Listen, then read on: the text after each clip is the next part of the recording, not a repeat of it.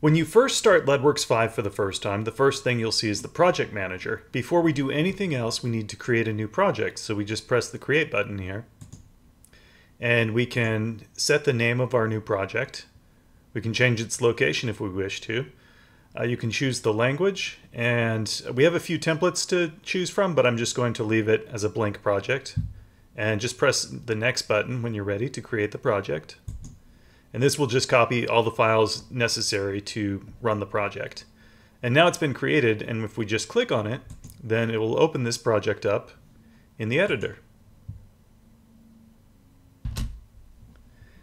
The main program window contains a menu at the top, a toolbar, a sidebar with buttons for all the mouse tools you can use, as well as some other features. There's a side panel. By default, there's a project and a scene tab. And at the bottom is the console. You can show and hide the side panel and the console with these toolbar buttons. And you can also change the viewport configuration to show 4, 1, 2, or 3 separate viewports.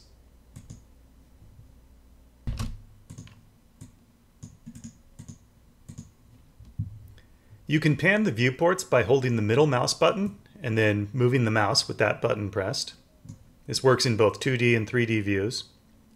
You can zoom in and out with the mouse wheel.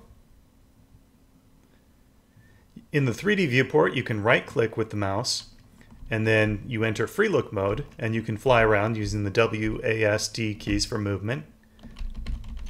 You can hold the Shift key, and that will accelerate your movements. You can also press the square bracket keys to increase and decrease the grid size. And at any time, you can right-click here and select the Reset Viewport pop-up menu to reset that viewport back to its default state.